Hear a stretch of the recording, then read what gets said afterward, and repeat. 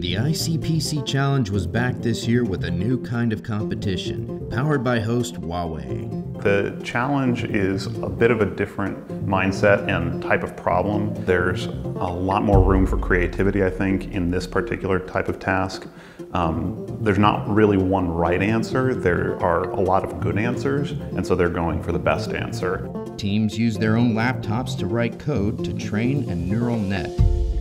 It's a lot of numeric encoding of images, and then we take those numeric encodings and we process them basically through multiplications and sums, and then out comes the answer at the end. This kind of challenge is a fun, different kind of problem from those we've seen in the ICPC World Finals.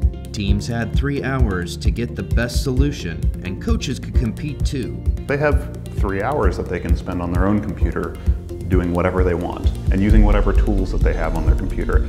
Everyone's going to get a score between 0 and 100, and the highest score wins.